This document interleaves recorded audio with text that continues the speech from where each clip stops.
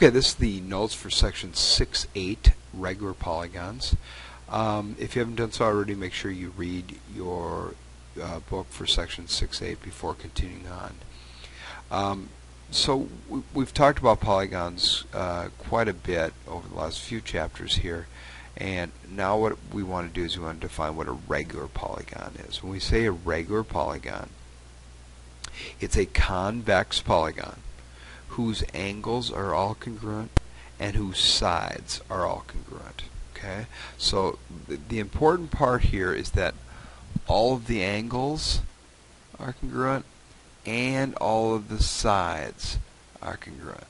Okay, both have to happen. Well, what we're saying then is that a regular polygon has to be both equilateral, which is where the sides are all of equal length, and it has to be equiangular, in which all the angles have an equal measure. So if you look at these pictures over here, this would be a representation of where the angles are not equal, but all the sides are equal. And if you look at this equiangular hexagon, all of the angles are equal, but the sides are not of the same length. Okay. Well, in order for it to be a regular polygon, both have to occur, both equilateral and equiangular. So this would represent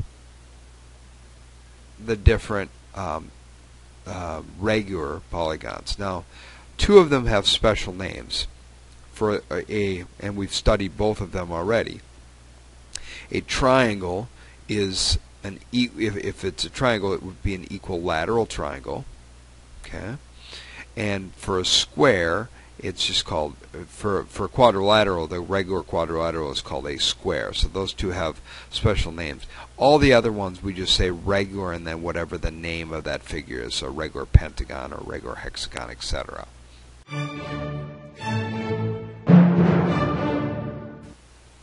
So let's take a look at example 1 here. It says, find the measure of each interior angle of a regular nonagon. Well, what we know, because it's a regular nonagon, we know all of its angles have to be equal. And we know that a nonagon has 9 sides, and we can count them up here on the picture as well, but a regular nonagon would have 9 sides.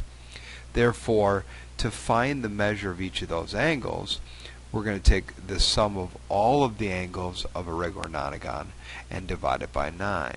Well, I know the regular, if I take any regular figure, the sum of the angles is n minus 2 times 180. So if I take that number divided by the number of sides that are there, we will have the value or the measure of any one given angle. So in this particular case, I'm going to take 9 minus 2 times 180, and then I'm going to take that number and I'm going to divide it by 9, the number of sides, to get the value of that angle. So then the measure of that angle would be 140 degrees. So each of the angles of a regular nonagon would have a measure of 140 degrees.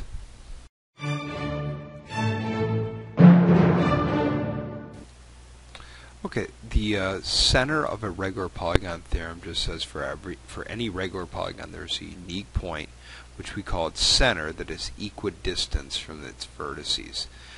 There's a real easy way to find that center point, and that is if we can draw in 2 lines of symmetry of that figure where they intersect, that point would be the center point of that regular polygon. So every regular polygon has both rotation and reflection symmetry. So if I look at the regular polygon rotation symmetry theorem, it just says if it's a regular anagon, it has n-fold rotation symmetry. In other words, however many sides the regular polygon has, that's how many fold rotation symmetric that figure is. So if I look at this regular nonagon that I had up above here, because there's 9 sides, we would say it is 9-fold rotation symmetric. Okay?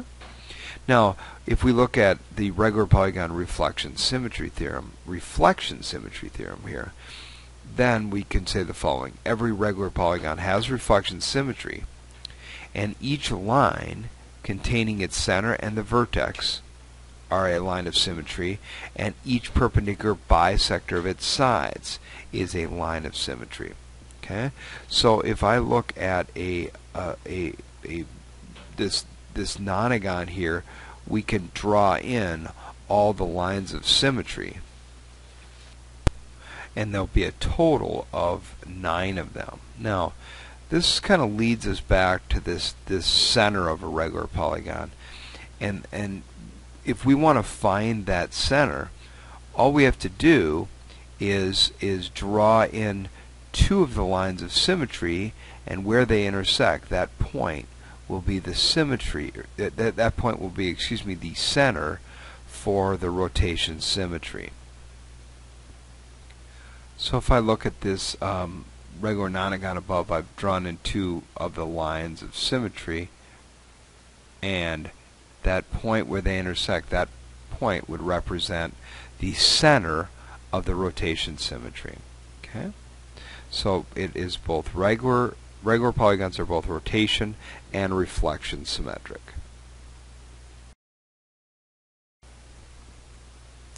Okay, so what I'd like you to do then is, at this time, if you could pause the video and do number 2 here, where I'm asking you to draw in all the lines of symmetry of this regular nonagon. And once you do that, you can turn the video back on, and I'll have all of those lines drawn in for you.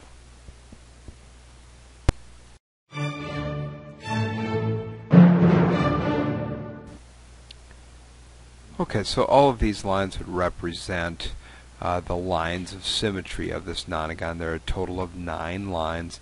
You'll notice that each of the angles has been bisected, and each of the sides, a line is a perpendicular bisector of that particular segment.